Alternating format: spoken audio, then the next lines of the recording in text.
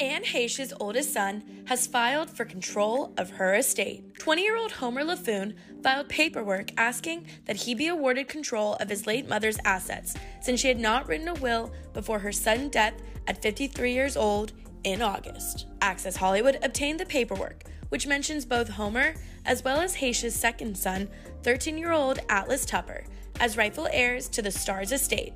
Written in part, the estate consists of two interstate heirs, Homer Heche Laffoon and Atlas Heche Tupper. Homer Heche Laffoon is an adult and the proposed administrator. Atlas Heche Tupper is a minor. Filed concurrently with this petition is a petition for appointment of guardian ad litem for the minor, which specifically requests that the guardian ad litem be granted the authority to waive bond on behalf of the minor.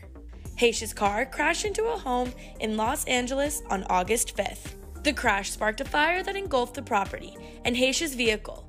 After the crash, she was in a coma until being taken off life support less than 2 weeks later on the 14th, according to a representative for her family. Following Heche's death, her rep said to Access Hollywood, "We have lost a bright light, a kind and most joyful soul, a loving mother, and a loyal friend. Anne will be deeply missed, but she lives on through her beautiful sons, her iconic body of work, and her passionate advocacy.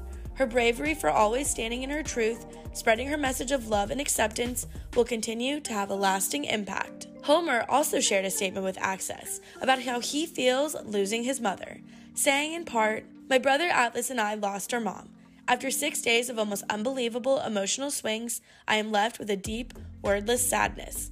Hopefully, my mom is free from pain and beginning to explore what I like to imagine as her eternal freedom." Over those 6 days, thousands of friends, family, and fans made their hearts known to me.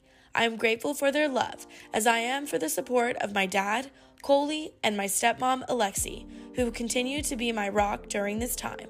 Rest in peace, Mom. I love you. Homer. Access Hollywood spoke to the Men in Trees star in 2017, and she shared how she would want to be remembered. The movie is called The Last Word, and given what it's about, what do you hope people would say about you as far as last words go? Oh Lord. Hopefully we got a while till this happens. I know it's kind of a I made my children happy. Yeah. And gave them a life that they left.